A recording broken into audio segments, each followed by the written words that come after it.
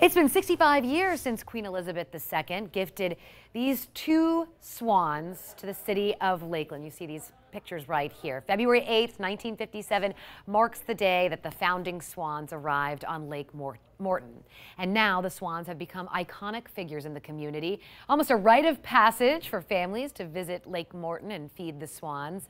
Every year now, the city rounds up the swans so a local vet can help keep them healthy and keep them at a certain number, a certain population.